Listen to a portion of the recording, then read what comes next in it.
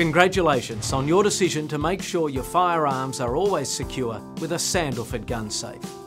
Whether you've bought a 3 or a 5 gun safe, the operation instructions are identical. Your Sandalford gun safe will come with 2 sets of keys, one for the door, one for the ammunition box. For security reasons, we recommend you store them separately.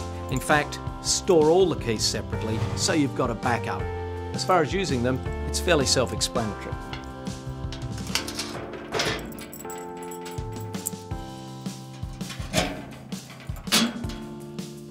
The safes must be installed in an upright position or else the warranty will be voided. If you want to clean your safe, use a damp cloth, not sprays or detergents.